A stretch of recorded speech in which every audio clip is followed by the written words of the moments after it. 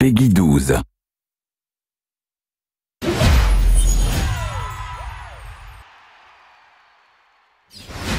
Hi, I'm King, and I'm here with Sarah today, who's going to walk us through an exciting new feature in The Sims 3 Showtime called Simport.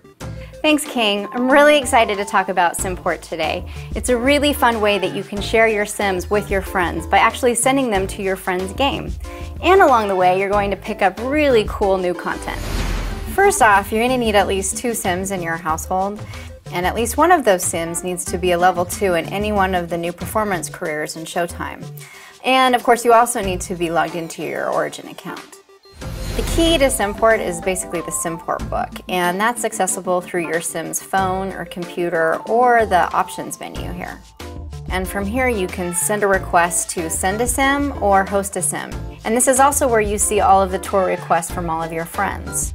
So this is the Acrobat page. I can see here that I don't have a stamp yet for this tour stop, and the green icon indicates that my Sim is eligible and ready to go on tour.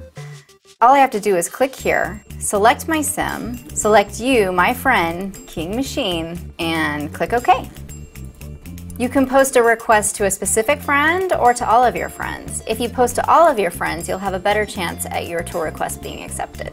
I have a message here that says Sims Nelson wants me to host her Sim Granny Gummy Bones. So I click Go to Simport, Accept. So how long do I have to accept your request? You have a day. Now you should see a message there that tells you when and where my Sim is going to perform.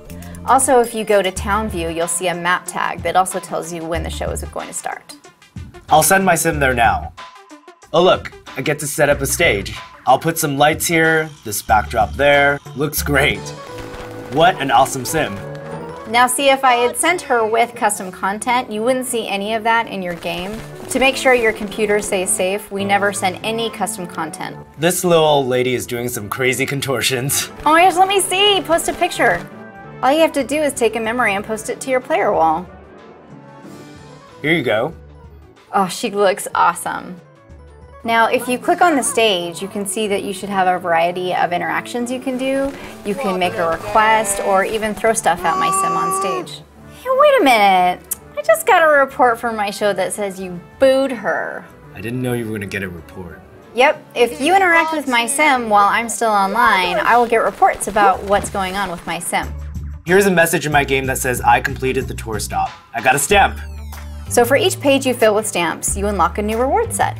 So do I need to use Simport to get to the top of my career? Nope, Simport is totally optional. What happens when we're not playing our games and online at the same time? You still have a day to accept the request, but in my game, Granny Gummy Bones will come back in her cab after about 12 Sim hours. If you've accepted the request, I'll get a report on how the show went. If you don't accept the request or it expires, I'll get a message telling me that you never made it to the show, and then I'll know I have to send out another tour request to try and get that stamp. Here comes Granny Gummy Bones back in her cab, and I got some mullions and another stamp and even some career experience. I love it.